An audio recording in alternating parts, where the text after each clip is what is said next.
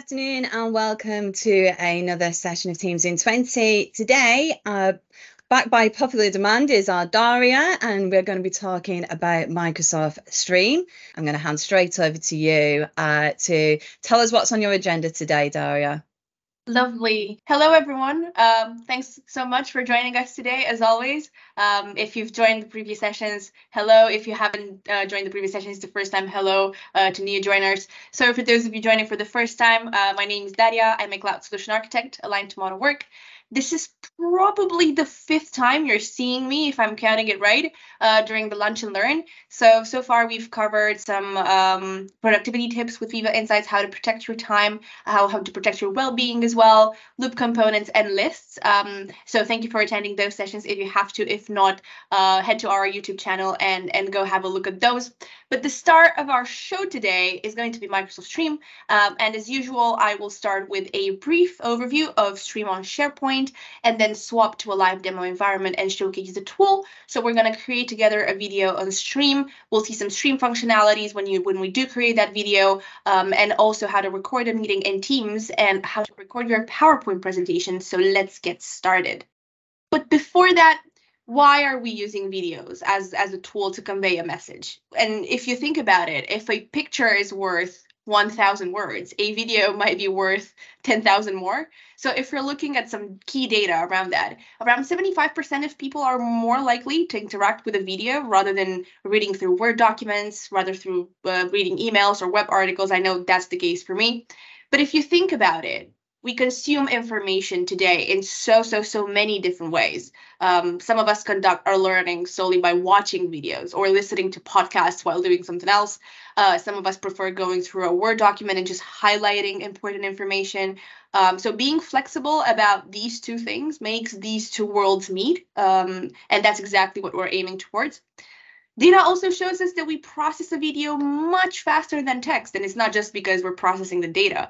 We engage more and we retain that information more accurately through videos. But what is Stream? Probably already know that, so I'll start with a formal explanation. Microsoft Stream is a service that makes it easy for you to securely create, to share, and view and manage videos within your organization. So either you want to send a video message or create a how-to video because you want to help with the onboarding of new employees, to catching up on what you've missed with a Teams meeting recording. Stream helps you share that knowledge and also collaborate with the flexibility through video. If I'm providing you an informal explanation, it's like YouTube, but it's YouTube for organizations. And this last slide before we jump into the demonstration. So in general, employees use video in their everyday communication to either learn or to catch up on meetings that they might have missed because of other commitments.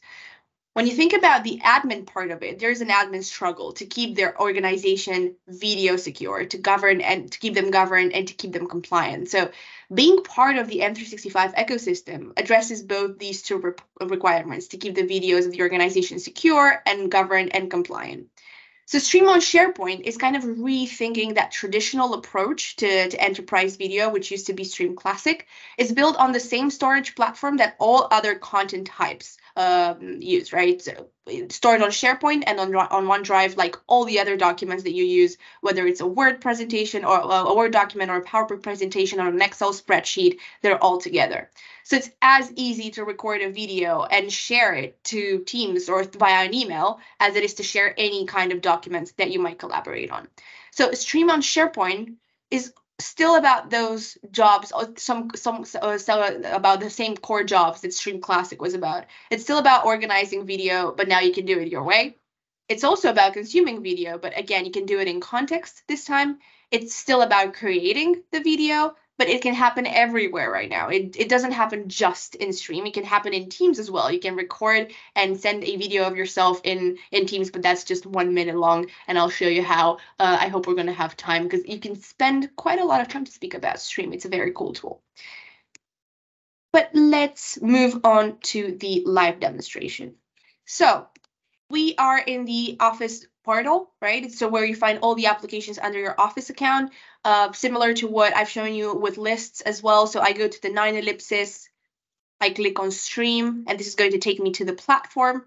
It opens up in the homepage similar to anything else. You can see already a video with myself here and a few other things that I have on the homepage.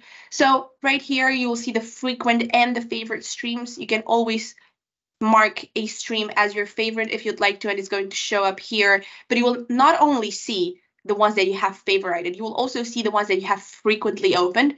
So as you can see in this case, I frequently opened the monthly leadership keynote as well. And if I scroll to the right, I can see what I've edited, I can see what I've opened, and I can see my favorites as well. There are quite a few. Actually, I need to tidy this up when I have some time.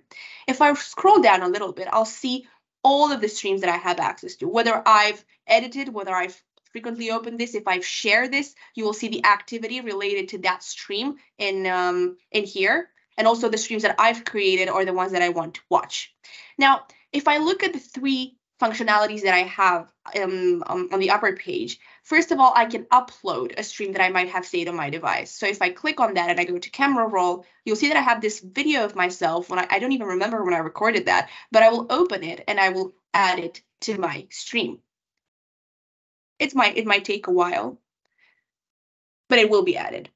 So you will see I have a meeting with MOD administrator. That's me for today. My name is not MOD, but for today I will be the MOD administrator, and you will see that I've just added this now. If I click on recording, this is where the magic happens. This is where you can become YouTube stars. So I will close my camera on here, open my camera here. I have blurred a background. You can always choose the background that you'd like to, by the way. It's 15-minute maximum, so I'll just click on record. And I'm on the way of becoming a YouTube star. Now, if you want to see me like positioned as the central, you can do that, but I can always appear here, hello, or here, hello. So this is what I can do when I present or when I want to record myself to maybe, it's a how-to video for people who are joining the company. And this is the background that I'm using now, but I can always change it and go to use a video or anything else as a background. I'll go to my camera roll, well, to my pictures actually, and I will add this data governance on the background. So my purpose is for you to see this slide. So I'll just move myself to the left center and I will speak about the information on this slide because I want to train new employees on data governance prior to they joining the company. So I can keep on speaking about the governance, the data content, the data quality, the data access. I have some options here on the right hand as well. So I can add text if I want to. I can draw here as well if I want to. I'm not good at drawing, unfortunately. I can add a sticker if I want to. I love speaking about data governance, so I feel like an angel when doing that. So I'll just add it here. If I want to add a frame to that, well, it might be a little bit too much, but if I want to make it a colorful presentation, I can definitely do that. And I have some options to choose from right here. But for now, let's just stick to this data. I can also add some pictures if I want to on this specific slide. And if I want to record myself without a video, I can definitely do that. And I can just go for an audio and just do exactly the same things as I've done before. But obviously, when I do this, I will just finish this. When I move to the audio, it has finished automatically. So I'll just click on review. And you can hear me speaking about the data governance, introducing myself, and so on. So I can confirm, I can trim my video if I want to. So if there's anything that I do not want to include in my clip, I can trim the video from here. I can also delete it if I don't believe I was good enough for this video and I want to do it again. And if everything is all right, I will just click on confirm. And this is uploading now to my stream platform. I can always download it if I want to. And it's going to be saved to my device as well. So while this is uploading, I will go back and access a video that I want to see, I want to catch up on. So I'll go to the monthly leadership keynote. I need to stop this because I'm speaking too loud and too much. Right, so this is a video which has been recorded by colleagues of mine, and I want to keep track of what they're speaking about. Well, actually, this is not the best example. Let me find a different one.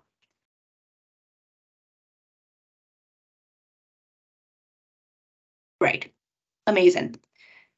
So This is, again, it's a Steam partner, HIPS. This is a video that has been recorded by the company, and I have a few video settings. As an owner of this video, even though I haven't recorded it myself, I was added as an owner to this video. So there's a few things that I can edit using the video edits. First of all, I can add a thumbnail to this one. If I don't like the thumbnail that has been added already, I can upload a new one whenever I want to.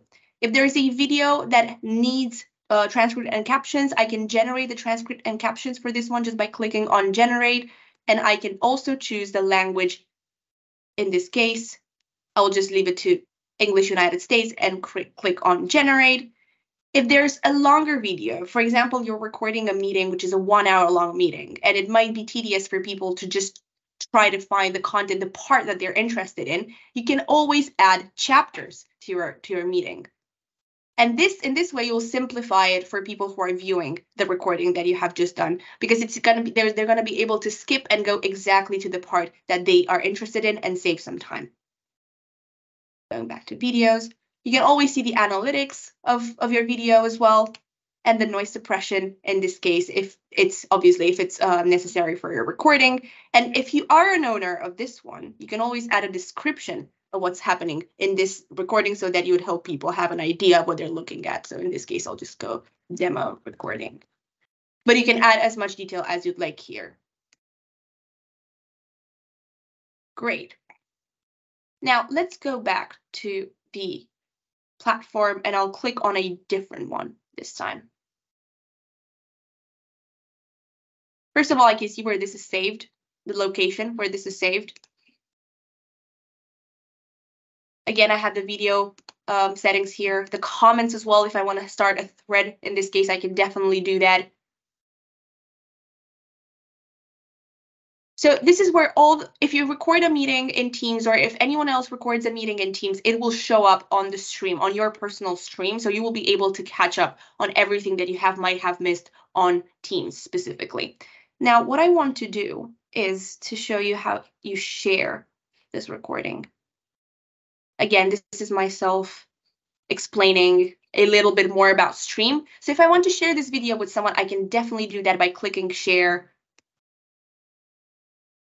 I can allow people to edit this recording if I'd like to, or I just want them to view that edit. It's obviously up to me. I already have some people who have access to this link and I want them to view. I can either add them here and add a message, or copy the link and send it to Teams specifically. And if I want to share it externally, I can definitely do that just by clicking on this icon here. I can share it with everyone if I'd like to. I can share with people in Contoso, that's my organization, people that I specifically choose, or people who have already received access to this one. I can block the download of this recording. So if I'm sharing this externally and I do not want my customers to download this, I just want them to be able to view it on the web portal, I can block the download, or I can just allow them if they want to upload this on their intranet, for example.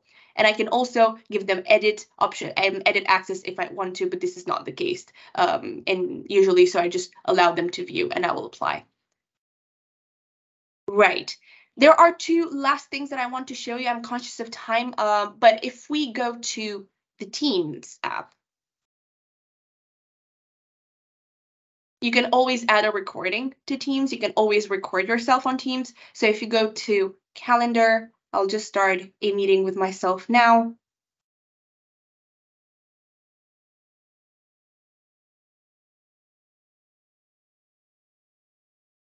Let me find a background and I'll join. I can record my meeting and transcribe from Teams, and this meeting that is being recorded now in Teams, it will be automatically saved to OneDrive and automatically saved to the Stream platform. So I'll just leave this call. Once I leave this call, the meeting is going to be automatically ended, so the recording is going to stop. And the last thing that I want to show you is that you can record your PowerPoint presentation. So I'm going to jump to this Microsoft Stream presentation. It's the longer version of today's call, and I want to record this presentation as a training session. So I click on record. This record is going to be automatically transferred to my platform. You can see me here in the right corner as well, and I can speak about my slides.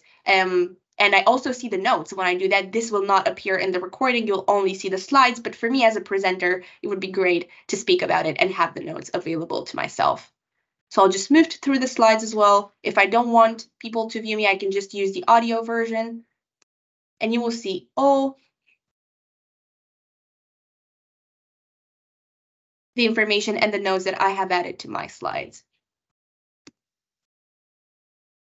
Again, if I click on record, this will create a stream that people will be able to access whenever. This is something particularly useful when it comes to onboarding, whether it's interns, whether it's graduates or new employees. You can save quite a lot of time by just using Stream, creating videos, and then sharing your knowledge with your peers. That would be it from my side. Again, when it comes to Stream, there are many, many things that we can speak about, but we hope that we have raised the interest in your case, and then you're going to go have a go at it, and start creating videos and become a star yourself. And that is it from us today. So have a lovely rest of the day.